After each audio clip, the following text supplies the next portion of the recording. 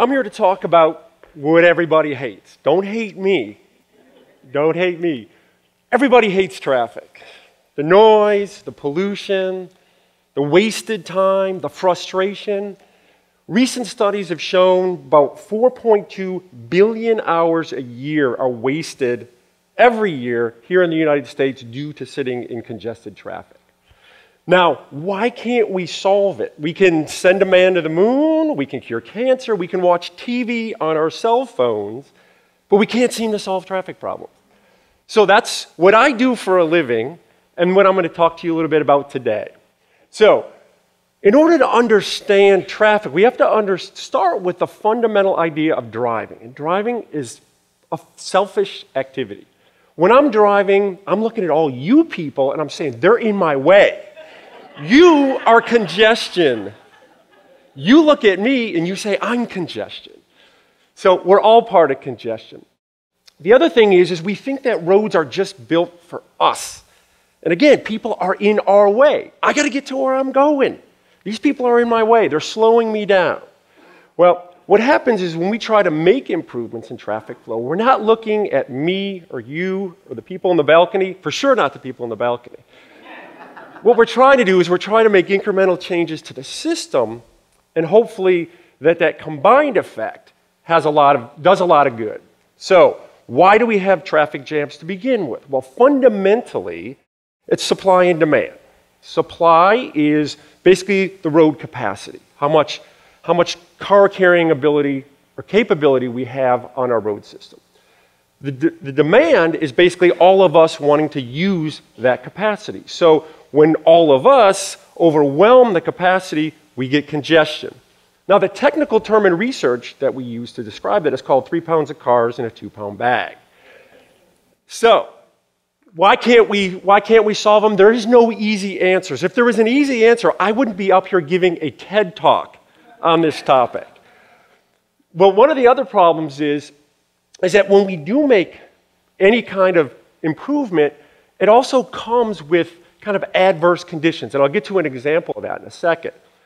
But one of the other problems is that when we take away, when we give something to me for a benefit, let's say we're at a traffic signal, and I get more green time, that means we got to take it away from the cross-street traffic. The adage in traffic engineering is that traffic engineers don't solve problems, we just move them to different locations. And that happens a lot. The other thing is that each solution brings more problems. So what we find ourselves doing in traffic engineering is chasing our tail, because when we make an improvement, what happens? More people want to come and use that because we've increased speeds, we've cut down travel time, so more people want to come, and we end up in the same situation that we were to begin with. That's a problem. The other problem is that these solutions all cost money. They don't come for free, and no one wants to raise their taxes necessarily to solve road problems, especially if they don't see a direct benefit. But probably one of the biggest things is there's very little incentive to innovate. And there's very little incentive because of how we all think about improvements. Again, I said that as traffic engineers, we're trying to make incremental improvement. To us, a 3 or a 4 or a 5% improvement is pretty good. But in a half-hour commute, what is that? 30 seconds? 45 seconds? A minute? You don't even know when you're getting an improvement. So let me show you, let me show you a good example of that. The Baton Rouge ramp metering system. Yes, exactly. Who thinks that stoplights on a freeway ramp are a good idea? Yeah, I didn't think so. All right, so pretty much no one does.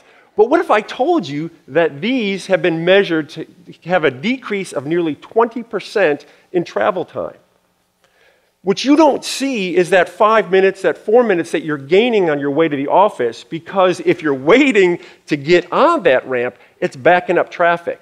Again, we're not looking for you, we're looking for the entire system. So now that 3 or 4 or 5 minutes multiplied by 10,000 or 20,000 vehicles during the morning peak hour is not just hours or days, it's actually months of delay savings time. So call the DOT and tell them they're doing a good job. So what does traffic jams look like? Well, here's an example of a bad, hopefully your traffic jam doesn't look like this one.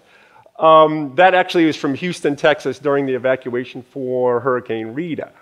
But to us, in research, traffic jams look something like this. Lots of equations and numbers. We use that to fail students all the time. Some of my students are here. I love you guys. You guys are great. You know you got an A. All right, or we look at it graphically. We do stuff like this. But what this allows us to do is it allows us to build simulation models, and what we do is we study how traffic jams form, how long they last, how far back they go. So there's really people who do this for a living. I think about it, keeps me up at night. So let me show you a quick example of what one of these traffic jams look like. It's a situation that you probably encounter all the time and wonder, you probably just think you're in traffic, but there's a little bit of rhyme and reason to this, and I'll show you. Okay, now watch that blue truck right there. He's going to do something that everybody does. He's going to change lanes. Now, when he changes lanes, that causes his blue car to stop, which causes the black car to stop, and the red car, and the white car, and so on, and so on, and so on. And while that's playing, you're going to see that it doesn't just slow down, but at some point, vehicles actually have to come to a stop. That's what we call a traffic shock wave. And these shock waves are moving past us and forward and backward all the time. But this will also back up traffic, especially if it's really, really heavy, not just for maybe just this little immediate area, not just a quarter mile, but these traffic jams can go 3, 4, 5, 6, sometimes 10 miles away, and they can do it within just a matter of a few minutes or a few seconds. And when you stop, you're not just stopping like this, you're actually stopping for a minute or two, or sometimes 3 or 4 or 5 minutes, and then the traffic starts moving again, and you don't even know why you were stopped and why you continue. You think there's a crash or construction, but that's not what it is. So, is it hopeless? Sort of. I suppose we could outlaw driving and put people under arrest when they're in their car to try to diminish demand. But no, there is some hope. And this is what we're working on through our research. It's the future of highway technology. One of the things are what we call autonomous vehicle control systems. These are things like cruise control and active cruise control. You probably have it in your car right now. Automatic braking, automatic steering that keeps you in your lane, even if you've had a few too many Diet Cokes maybe on the way home. Cars that park themselves. All right, a lot of these things are being developed by the car companies. The other is what we call connected vehicle technology. What connected vehicle technology is communication technology that goes between vehicles. So your vehicle talks to the vehicle next to you and the vehicle behind you, the vehicle in front of you, and so on and so on and so on. So when these two technologies are married together, when that blue truck changes lanes, what he does is that message is sent to the vehicle behind him.